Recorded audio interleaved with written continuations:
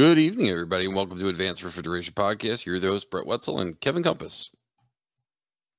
Wow, your office looks different, even more than so last time. You moved the desk. Yeah, I moved the desk, and then there isn't piles and piles of Danfoss parts behind me. There's just piles of parts. There's not the Danfoss ones. But yeah, those are all microthermal boards. Cool. Those are the oh shit boards. Yeah, pretty beat.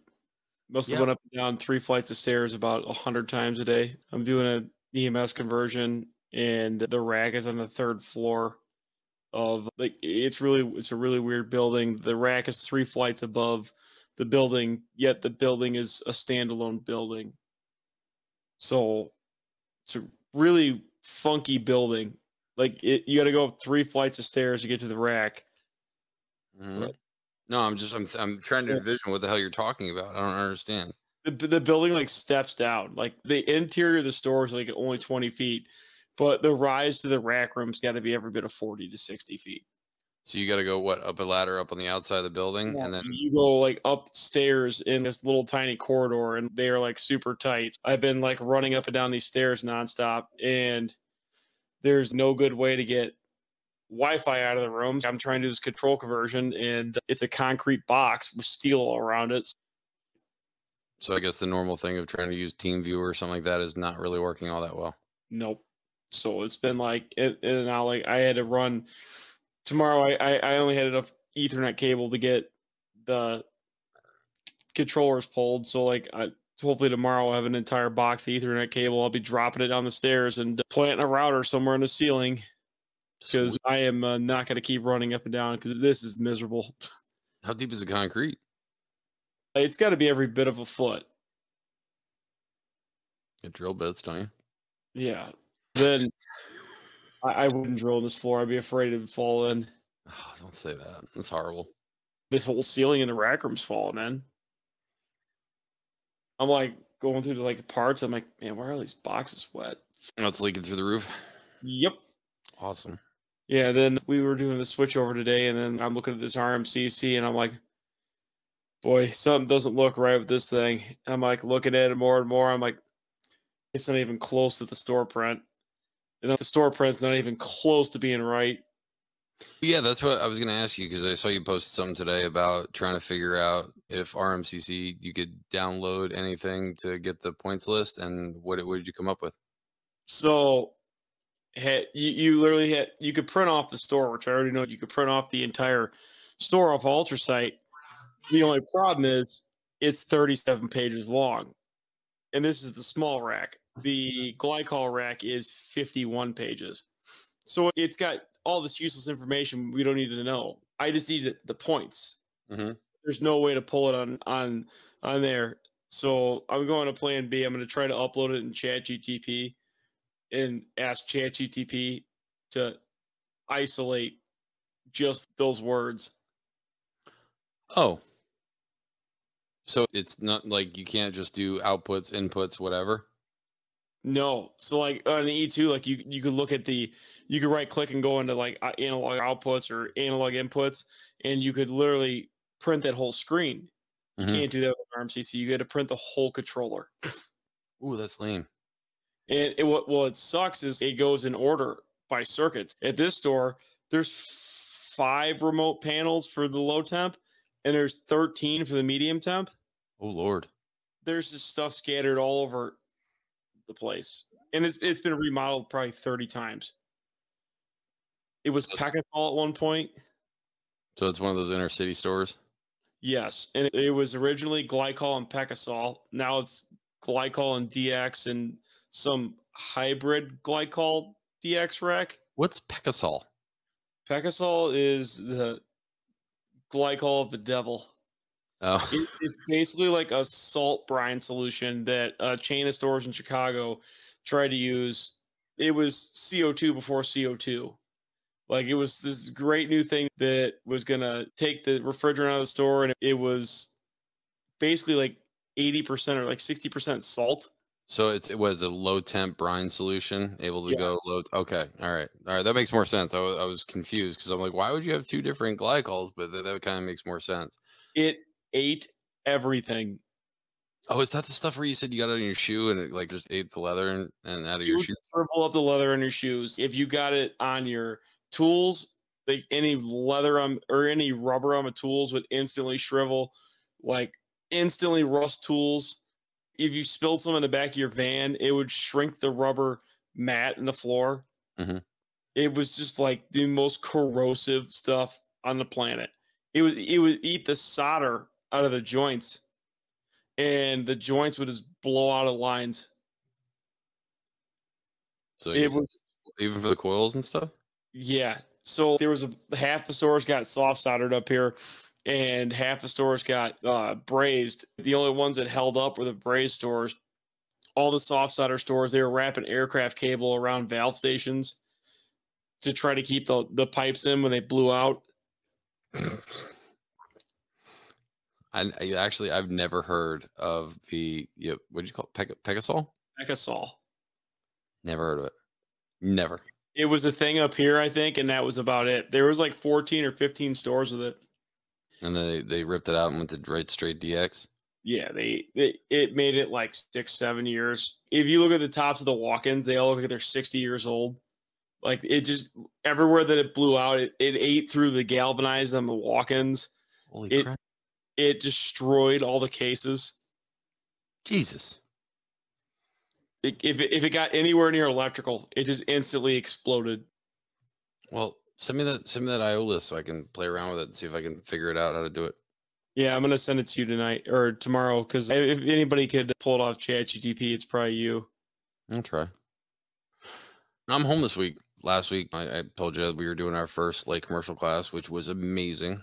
Went really well. Didn't really no snafus. Like we had, like I said, me, another instructor there, and a guy that was that helped build the curriculum and put everything. He's basically the orchestrator. We get a map together and try to figure out what to go where. And it was just amazing. There was probably throughout the day, if you had 8 hours of time, it was probably 50-50, or on certain days it was like 25 75. So you never had under 50% of lab time, and then some days we had upwards of 75. So we had so many labs and just so much stuff. So it's like commercial. So like we were doing steel to copper, aluminum soldering, checking gas pressure on rooftop units, and working on single systems, understanding defrost, had them wire up whole defrost panels and stuff. It was really good. And everyone walked away feeling like they really learned something. They said it was like really, they thought it was more involved, and it was just awesome. It just went really well. So that's what I did. And so now this week I'm catching up because every week I go out of town, I get emails and I just don't answer anything, not intentionally. If I see something really important, I'll scope it out. But most of the time I'll answer it later. But tonight we're going to finish up our winter PMs. We're going to talk about winter PMs. Yeah, we're gonna finish winter PMs and get a little bit into the HVAC side of stuff. We are? Okay. I'll do whatever. So I remember last time we talked about making sure you do the work, making sure the holdback valves are set, the receiver pressurization valves. We talked about receiver heaters, making sure that the receiver heat trace is on. And that leads us into not everyone lives in Texas or Florida. There are some places that get cold. There are some other things that have heat trace because of the cold, right? Now that a lot of the CO2 racks are being installed over the place, whether it be Cascade and or transcritical, we have the adiabatic cooling, right? So that requires water. We need to make sure the heat trace is on. Most of the stores I've seen has just been on a regular thermostat. I don't think I've seen any off of the EMS. Have you? Hit or miss. Some of them have been on, like Targets has been on the EMS. Yeah. So they've been using the EMS to cycle them on and off. Me personally, I think it's cheap insurance. If I have a drain crack and I have say in it, I'm putting a temp sensor on it. I think there should be a temp sensor on every heat tape. Yeah, we had this discussion before where you're like, yeah, I think even freezers, right? Because I would rather have an alarm on a piece of heat trace that decides just to not get warm anymore before it turns into, hey, now I have 20 foot of whatever pipe to replace because it's split down the middle. 100%. Yeah, I would much rather go there and be like, oh, the stupid GFI tripped because that was a good idea on heat tape that never works, but yet they keep putting it in everywhere. And just, I would much rather go do that than deal with the split drain later, because it's just going to just nonstop just make a huge mess. Fixing drains, especially in a freezer, sucks. Yeah, and just so you, I know Kevin said this a bunch of times, but he has the answer in case you have one of those mounds of ice that has just magically happened within 10 minutes of the line breaking, and you use the little Milwaukee little jackhammer thing, Yeah, SDS. and just use it like a spade bit just to chop it up. Yep. So I just chop it up with the SDS, and it works great. And usually wrap that all the way up, right? You don't do the lazy way where you're just going underneath the pipe when you're laying the drain heater, right? You're actually wrapping it around. What's your rule of thumb? Like how far the wraps are apart? So I usually do like a wrap an inch. Okay. So I go a little overboard on construction. Obviously, we're not doing a wrap an inch. Mm-hmm. It's whatever the customer spec is at that point, but it's, I don't know. If I'm fixing it, it's getting a wrap an inch. I'd rather it be hot. Heat tape draws no amps. It's expensive, but I'd much rather not have a problem and then it not freeze, especially if it's outside on like a cooling tower and it's going to drain slower or there's no block and bleed. I'm going to make sure that thing is plenty warm and got good armor flex on it. 100%. That leads us into just making sure all your temperature sensors are obviously accurate, because depending if where it's at, it might be controlling that rack during wintertime, right? So it could be the drain leg temperature sensor. There's some energy management systems that use the drain leg RDM, for instance. They, instead of using the saturated condensing temperature to figure out what the TD is, they basically are taking the ambient temperature with the, not the saturated condensing temperature, but the drain leg temperature, making sure that temperature sensor is wrapped, because it might overshoot or undershoot based if it's not insulated well. Typically any sensors that I see that are outside, they'll get wrapped, but also on top of it, if they have the availability to be beat on by a little bit of sun, I usually use reflective tape on there to help prevent any kind of inaccuracies in temperature. Why would you use the drop leg temp? I don't know. I don't understand it. I don't get it. It's in their program. It doesn't make any sense to me. I don't understand, because I'd rather want more accuracy. Well, yeah, especially when, pressure equals temperature till the point where it's like subcooled beyond belief. And that's my problem. You know what I mean? So like it could be getting an inaccurate temperature based off of that, and making the fans. Let's see if the temperature got down lower because of the subcooling. Yeah, I don't know. I don't understand it. I don't get it. But obviously making sure also while you're doing the winter PM, making sure all your motors on your condenser, whether they be the MPATS motors, those I think can go down to minimum percentage. But if you're talking about a regular condenser fan or an evaporative condenser, I think on the evaporative condenser, I think you can go down to, if it's a BAC, I think you can go down to 20%. I think I don't remember if I called WEG or if I called BAC to get those numbers, but I remember them saying, I think it was 20% that you can go low before it causes issues with the bearings and that. Yeah, that's one of those things with those condensers, making sure they're set up properly. Like if the Gutners, make sure you're using that LLM mode, so that way it can shed fans. I'm not a big fan of those the gas cooler setups where they have that independent controller and you can't shed fans, because it seems like they all want to keep them running and it's just not enough. There's not enough shedding to be able to run the gas cooler or even condenser properly, because it wants to ramp all the fans up and down. And even at 15-20%, you're not even close to what the capacity is of the rack. It's like a quarter of that. Yeah, because usually the gas coolers, condensers, whatever their size is, for 120, right? 120 degree max ambient. So that's why we typically split at 60. So theoretically at 60 degrees, they should have half its capacity at 60 degrees, which means, or I'm sorry, Yeah, you should only need half the condenser in order to do it, to get full condensing out of the full capacity of the rack at 60 degrees, which also means that if it gets 30 degrees outside, now you're almost quadruple size. If you can't shed those fans, you might have real low dips in there where it just shuts off and turns back on. And there are some regular condensers out there that do not like that. We're not supposed to cycle anything greater than 10 times an hour. And Okay. what's that? Yeah, okay. Such a dick.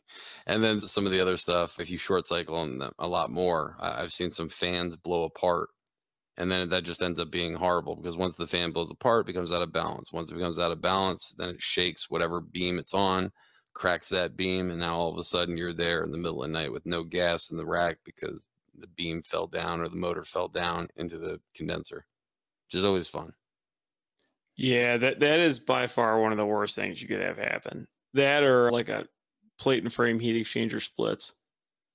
That's pretty awful too.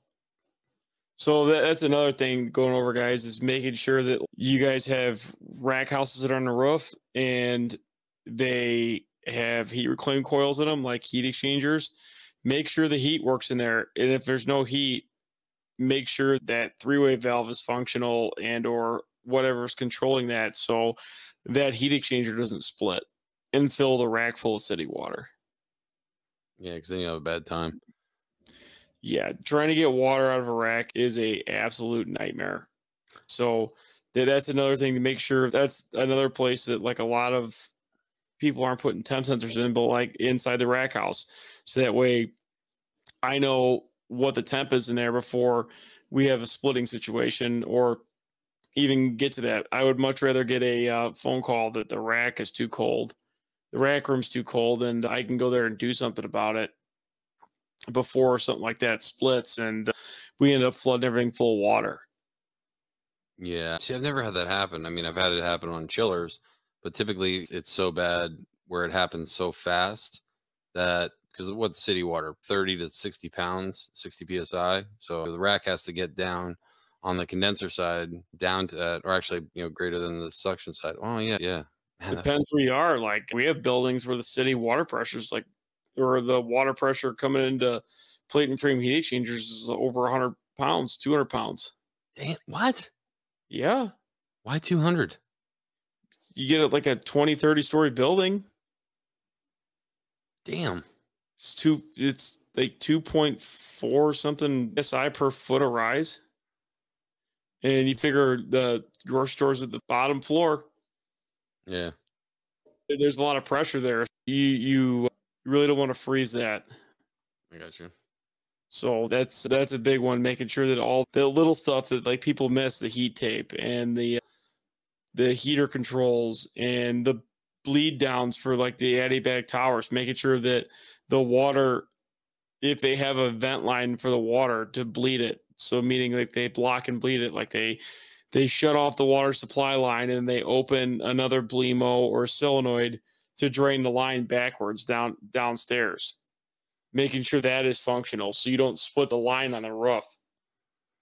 Now that you said split, that reminds me, check the split. Just make sure it works. I know we talked about it before, but I don't know how many times a year I'll get a phone call. It's like, wow, it's not pumping out or it's not pumping out fast enough. So my experience, I guess it depends on really the size of the condenser for one. But it also depends on whether you're on low temp or medium temp. My rule of thumb is usually what, for 5 to maybe 6 hours on a pump out on medium temp and 2 to 4 on low temp, depending on how big the condenser is. If it takes longer than that, like if you see something split all night long and it's not going in and out of split, then you got something going on. Whether it could be a blocked piston for the pump out line. Another thing is too, you could have, it's something that has happened year after year and you know that there's nothing bad. Look for the placement of where the actual pump out is. I've seen some where I had it was a full condensing heat reclaim. And when it would come out of heat reclaim, it would go, I think the line was like 3 1/8. And so the pump out line was like a 1/4 inch line or a 3/8 line, but it was in the top of the pipe. So liquid would just sit in there and it would take literally, because I timed it the one day and I was like 3 days, 3 days to pump out. So I gave up and I was like, we need heat reclaim all year round for dehumidification now. So we're just going to leave that puppy in there. Yeah. It would take forever to pump out, and no thanks. If a medium temp rack on split, that's another thing. If you guys are going to be doing work and you're working on a medium temp rack and there's a chance it may on split, you're honestly better off valving off the split side. Well, for the sheer fact that it would. Oh, all right. So I guess what you're saying is that the fact that you're at 18 degrees saturated, right? So if your pressure, if your outside air temperature gets all the way down to 18 degrees or below, and it doesn't split properly, that refrigerant's just going to sit there and take the pressure of whatever the suction is. What does that mean? That means all that liquid is just going to sit out there because it's going to have no place to go. Yeah, we have 2 Bullseye stores where they have firemen's dumps run on the roof, and they're like 450 feet across the roof. Elaborate. Firemen's dumps. In Chicago, you have to have a fireman's dump line for anything over 50 pounds of refrigerant, technically. Basically, it's a valve and it's located like right by a fire exit. And the fire department can come in and bust the glass out and take the globe valve off and dump the charge in the store. Why would they do that? Well, because if there's a fire, it could hurt the firemen.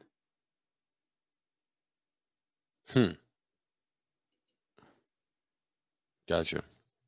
I have no idea. I've never seen or heard of anybody actually setting one off, but it's stupid. But what happens is it was condensing liquid on the medium temp racks on the roof because it's 2 5/8 line for a couple hundred feet. So it would get that cold on a roof that it would start to condense and it would get below 18 degrees. It would condense in the line. You could literally watch the liquid percentage just creep down as it got colder. And then you go over to the line in the roof and you could torch it and you could see a liquid level in the line. It was just hanging out in the lines and the condenser. Yeah, inside on the roof. But as soon as you would lower the rack SST, lower than outside air, it would just come back like a banshee and instantly fill up the receiver. Damn. So also making sure that your bypass for your heat reclaim is not set too low, or making sure also that, especially with your defrost, if you have too much stuff going into defrost, there's a high probability the rack could short cycle. So when that happens is it's going to end up shutting off some compressors. And if they stay off for too long, you might stack that liquid in there and it doesn't want to go out of the cold. So the name of the game is just keeping those compressors running. The same thing with having too much of a load come back. There was a guy that I was talking to recently. I guess they did a remodel, and when they did the defrost, they moved around the defrost schedule a little bit. So when the unit would come out of defrost, it would put so much of a load on this rack that it would just keep popping the thing in and out of split. So making sure that we don't have an excessive load where it's surpassing, especially with stuff with hot gas and cool gas. Yeah, making sure that stuff is set properly. The next thing I want to talk about is some like HVAC stuff. It gets overlooked by most of us because most of us don't like working on HVAC stuff. Yeah, why is that? I don't know. It's just because it's on a roof. But I like working. You got a small little hand heater right there, right on the gas heat. So no, I mean, I'm good. I'd rather have boilers in the wintertime. But HVAC stuff, guys, like doing those pre-spring PMs and making sure the heat all functions and you don't have cracked heat exchangers, that's a huge one. Making sure that guys are finding the cracked heat exchangers because that's winter work for guys. Keep everybody working. And at the same time, I don't really want to be changing a heat exchanger in January. I'd rather change them in November or December when there's a foot of snow on the roof. That's a big thing. And then making sure that everything fires off and it fires off properly. And I'm a big fan of proving out rooftops once a week. Like making it like if you have a store like where you're servicing, you could easily take the EMS system and make it prove the rooftops work every week. Well, I guess what you could do is put a alarm, I guess, if you had need to, you could put an alarm and a sensor control, and the call for heat would essentially be the enable. If you have a call for heat, you set up that temperature sensor to, copy that sensor, the discharge air sensor. And if that discharge air temperature sensor doesn't reach X temperature, right, at the minimum, because if you look at every single rooftop unit that's a gas heat pack, like on a Carrier, typically their temperature rises anywhere from 25 to 55 degrees, typically. So if you don't on low, let's just say it's a low fire, high fires type situation, you might only get 20 degrees, 25-degree rise on the low fire, and you might get up to 55. So if you calculate that, usually heat set for about 69 degrees or 68 degrees, you can figure out what that would be and what your discharge air should be, whether it be low or high fire. And then that would just basically prove out that if it doesn't reach that temperature in X amount of time, then you throw yourself an alarm. Yeah, if you're not seeing discharge air temps above 90 degrees, you got a problem. So unless the room's 50. Yeah, then you got a problem. But that's one thing I'm really big on now is like doing stuff like that, because it makes an alarm, but I would rather know about it under a controlled thing, and you could set it up to where it only alarms like during the day, or say you set it up where it only alarms from 7 in the morning till 1 o'clock in the afternoon on Mondays, Tuesdays, Wednesdays, and Thursdays, not Fridays. All you guys in Connecticut, where they have the Ahold stores, or what used to be the Ahold stores, I don't know if they still are, but making sure you're checking those vestibule heaters, whether it be an outside air makeup air unit type where it's all fresh air, making sure those are working, or make sure the unit heaters are working, because I think that is probably the worst winter call you could probably get. That's non-refrigeration based, where our sprinkler just busted in our vestibule. Oh, it happens all the time out here. Between that and like outside walls from unit heaters not working, all the time. Wait. Outside? What about outside walls, like with block concrete walls with no insulation in them? Oh, yeah. You get that cold, especially in some of these corners of these stores where they're remote. When it gets down to like -10, when we were popping sprinkler heads left and right. That's one thing to make sure. I'm a big fan of proving out unit heaters work and proving out that rooftops work, and like putting discharge air temp sensors on unit heaters really don't cost that much money. So it's a great way to prove that they work, and then you could proof it once a week, especially if you run it in-house. Why not? Because you could sit there and literally prove everything works, and then I would rather get a call from an EMS controller before the customer notices the heat's out and everybody's all mad and I'm scrambling, or it's the end of the week and I'm getting 15 rooftops that haven't worked in like months. So I have a question, like on all the rooftop units that you're doing the changeovers for, when you're going from one EMS system to another, are you typically putting in alarms connected to the alarm set of contacts on the actual rooftop unit, or no? No, I very rarely see alarm contacts on rooftop units. Yeah. I will say this though, the way Costco does it is quite nice with the AAON integration. Okay. Like they have like their safety line alarm. So if any safety opens up inside the rooftop unit, it tells you there's a safety line alarm. If the compressors are controlled off microthermal, the heat's controlled off microthermal, the staging of the heat's controlled off microthermal. So they basically took an AAON unit and they integrated the whole thing around microthermal. Really? So like they built it out. Like they would have their AAON board there. There's 700 boards there. They're doing the same thing as that. Really? So they do that with everybody though. Like they do it with what's that company called that Alda uses? CES. So like they build out the same rooftop, except they build it out with iPro controls. Oh, okay. Or Corel. They just build it out. AAON makes a solid rooftop, minus the heat box that the pins break off of. What heat box? So the AAON rooftops, especially the CESs at Aldi, what'll happen is you'll get a pressure switch error and it'll be flashing and you'll have this pressure switch error on there and you'll go to put your meter lead in there on the board on the pin. And all of a sudden it takes off and fires up. And everybody thinks, oh, yeah, it's a fluke thing. It's fixed.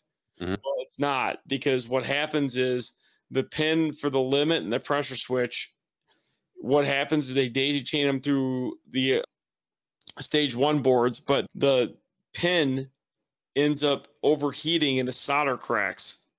Mhm. So what you have to do is, I've fixed so many of these things.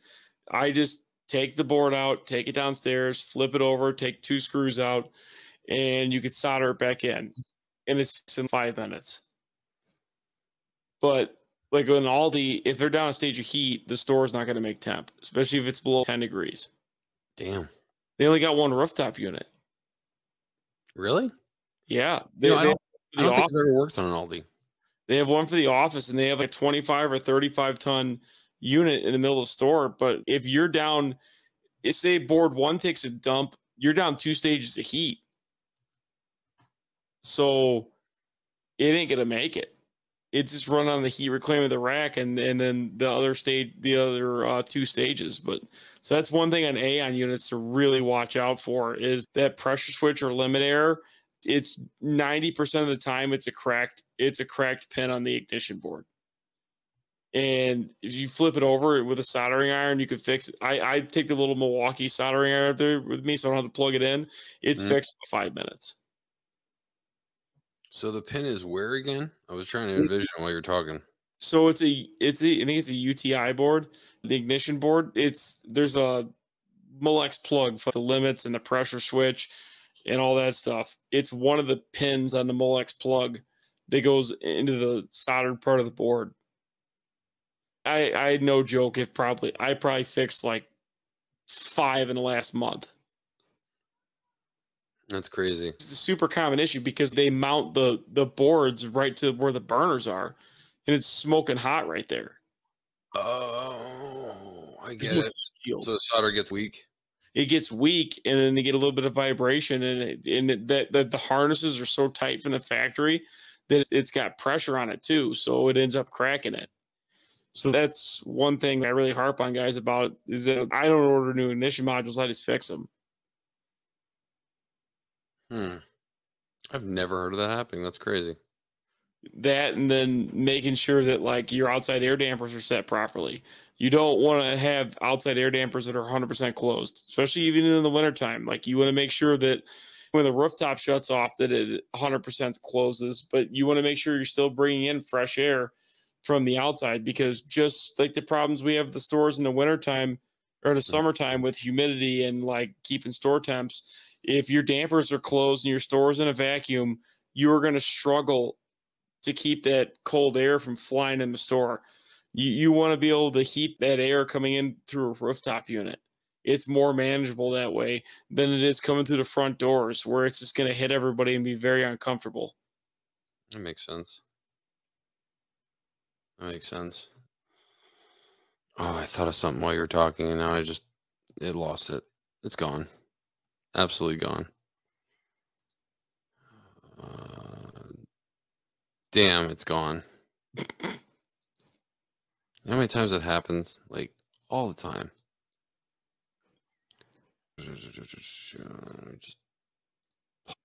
Speaking of HVAC, I totally forgot to, remind you guys to check the operation of the outdoor air dampers and make sure no one has anything jammed in the contactor for the exhaust for the mechanical room. That doesn't bode well. Typically, sometimes you will have sprinklers in there, for one, and two, if it gets too cold, you might start condensing refrigerant where it's not supposed to be condensing, especially in the wintertime when you have less of a load. If you don't have very much heat being generated, I think we might have talked about this in the first one, but I'll just bring it up again anyway. But potentially condensing in the oil separator or oil reservoir, depending on what kind of pressure you have in there, especially if it gets down really low. Yeah, it's a big thing. Making sure that even the damper shut in the mechanical room. Making sure that if it has mechanical dampers, that they actually shut and function, because there is nothing worse than a stalled out rack when in a mechanical room it's like ice cold. Trying to get that thing back running, it makes it even worse. And then you guys will go over like the stalled out rack. So if you guys do get a stalled out rack and say it's like super, super cold outside, and say the receiver's on a roof, or like you can't get it running, This is my go-to every single time with this. I will shut the discharge lines going to the condenser. This only works if you have an A9 valve. I will shut the discharge lines going to the condenser. I will make sure the A9 line is open, and I will force the valve all the way in. And then I will take and start a small compressor up. And what I will basically do is build pressure, because it can't go through the ball valves to the condenser. The only place it can go to is the receiver. So it starts heating up the receiver and pushing whatever liquid was sitting in there that didn't want to move back into the store, which is going to cause you to build pressure now, because you're feeding cases, because you're pushing that cold liquid back down to the store, which is going to start the rack to slowly start up. So then what you do is you let it chug for a little bit, maybe like 10 minutes, 15 minutes, let it chug and build up. And then to the point where the head starts coming up, then you open up the line to the discharge of the condenser and let it flush all the liquid out of that condenser. As a high pressure vapor, it's going to force all that liquid out of that condenser and into the receiver, and then it'll jumpstart the rack back to life. How comes you couldn't do it if it had a differential valve in there? What do you mean a differential valve? You said it only works if you have an A9 valve in there. So if you have one of the ORDs, the Sporlan, you do that too. Okay, I just want to make sure. I didn't know if there was something special about it. Receiver pressurization valve. If you have a receiver pressurization valve, then yes, it'll work. Okay. You just need to be able to pressurize the receiver. Okay. All right. So the ORD A8 AOE would actually work as well, as long as you have some means of running hot gas through a bigger pipe into the receiver. Your method would work. Correct. Okay. Like the Bullseye stores, it works awesome. Yeah. Especially with the racks on the roof, and it restarts them instantly. But if you guys have racks crashing, there's a reason for it. Don't just start it back up and throw a tarp on it. It doesn't need a tarp. There's something else wrong. The tarp thing drives me insane. There's something else wrong. There's either cycling issues, load issues, suction pressure too low.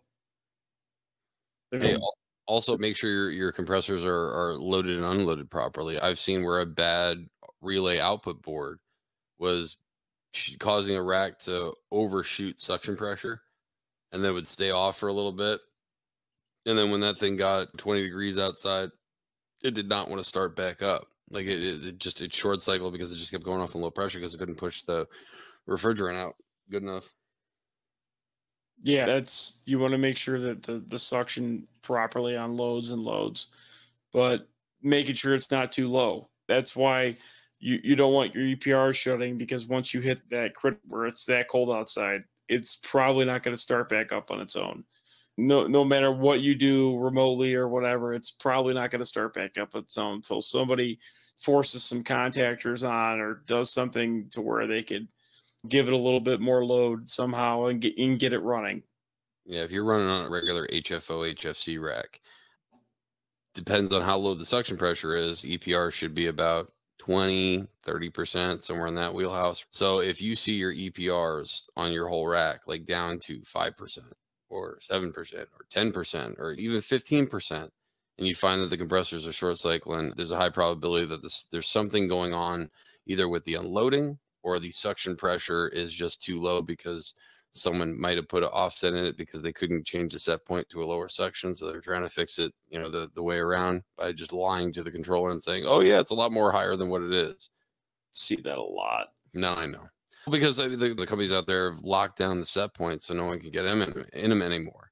People are getting creative and they're like, if I just lie to it and tell it, even though I just want to set the suction pressure lower, if I lie to it and say that there's an offset of +5, now it's going to run 5 pounds lower than what it was running. So they fixed their issue that they had in the summertime, but now they cause an issue in the wintertime. Nuts. Guys, I think it's going to be it for today for the second part of the Winter PMs. Thanks for listening. All right. See you guys next time.